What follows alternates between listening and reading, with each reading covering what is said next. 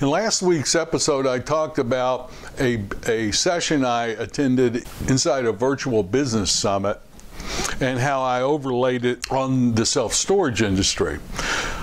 Let me dovetail off that today and talk about one more session I went to. The two things we need to do to stay relevant for the next upcoming year. My name's Mark Helm. I'm the author of Creating Wealth Through Self-Storage, and I'm the creator of the Quick Start Academy. And what I do is I support the small investor who wants to get in the self-storage business or who wants to grow their self-storage business, strategically do so in a way that creates true wealth and a fulfilling career. And you can find out more about how I can support you at creatingwealththroughselfstorage.com. But I attended a virtual business summit, and again, I like to do that because very often, if all we attend is storage summits and storage conventions, we just hear each other's echoes all the time. I like to see what other businesses and business consultants are saying about doing business, and then try to extrapolate out of that stuff that we can use in the storage industry. And I attended a very interesting session called The Two Things You Need to Do to Stay Relevant in the Upcoming Year in Your Business. And these are not new things, but they're new approaches. And I talked last week a lot about mindset and thinking, and how I think as storage owners, we've got to modify our mindsets and how we relate to business in the storage industry. And I think it's very true with what we're going to talk about today. Now, as we are going over this, we're in a pandemic. It's every state right now. It's fall 2020. Every state. There's not one state where the number of cases of COVID-19 are going down. Everybody's spiking. It's going up, and people have COVID fatigue, and they're waiting for a vaccine, thinking that's going to be the holy grail. Well, in my humble opinion, vaccine's going to be helpful, but sure ain't going to stop anything immediately. You'll still be wearing masks, you'll still be social distancing, and it's going to take a while for this pandemic to quiet down. And I don't know if things will ever quite go back to normal. There might not be as many cases and outbreaks as there are today, and deaths, but I think for the immediate future, we ought to be counting on that 2021 is going to look a lot like 2020. But here's what was said in that session. The two things that will really keep your business relevant over the next year or so are going to be innovation and marketing. Now, I invite you to when we hear the word innovation, particularly in the storage industry, what we're thinking of is tech. What we're thinking of is doors now that don't have the old-fashioned latches and locks on them. And we're thinking about, kiosks and managerless offices, and all that's great. But I invite you to consider and think about innovation more like a mindset than tech. Now, I don't want to get into a lot of the details on the tech. I've got other episodes, and there's a lot of other vendors and providers that can talk about specific ways to innovate probably better than I can right now. But as a business owner, here's how I invite you to think about innovation, is how can I improve every aspect of the customer experience as they do business with me today. I mean, that might look like, how many clicks does it take to rent a unit? Is it easier to buy an airline ticket or get a hotel room than rent a storage unit from us? How easy is it for someone seeing something on a Google search to get to picking a unit that works for them? How easy is it for a customer to pay today? If I don't have a manager in the office all the time like the old days, or if they can't talk face-to-face with a manager in person, how easy for someone to pay if they show up and their gate code doesn't work? And All of those, in my opinion, that's innovation, where you're constantly tweaking and making the customer experience better and better and better. Now, some of that may require tech, much of it won't. Look, the days of building a great-looking facility, putting up a sign, putting a manager in the office, and sitting back and waiting for that thing to rent up, those days are gone if they were ever here in the first place. Those days are gone. As small business owners and small storage owners, we're competing with some very sophisticated players very often in our markets. And we've got to be relevant. We've got to be current on what the marketing trends are and what customers are expecting in our sub-market, and we've got to be showing up where customers are looking and showing up in a way that makes our facilities relevant. And they'll come to us because we've got, in most cases, a very short window, seconds or less, to get a potential customer's attention. My relationship is nothing I'm going to do is going to create demand. Our job is to capture the attention of people with demand when they're looking. Again, innovation is not technology.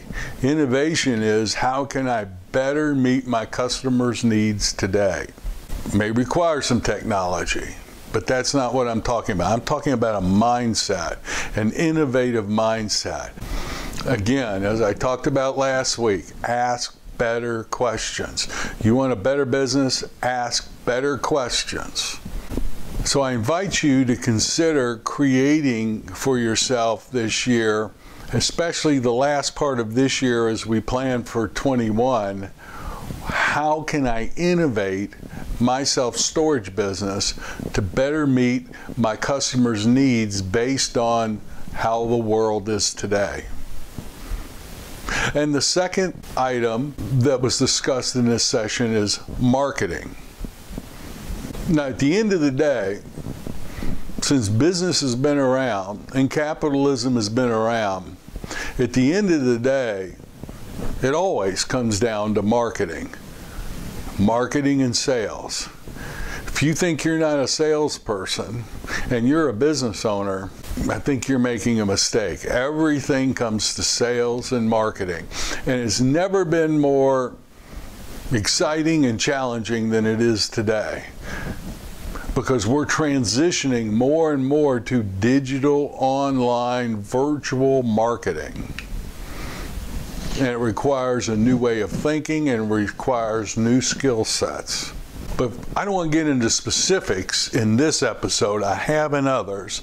And if you're ever interested in some training, I can direct you or even create some that we use for the storage business. But for this episode, I want to talk about marketing as a mindset. I've given up on finding the perfect online marketing strategy for self-storage. It just doesn't exist. It's a function of the sub-market. It's a function of where the customers in that sub-market go when they search for storage, how they search for storage, what their emotional needs are as they're making decisions for storage.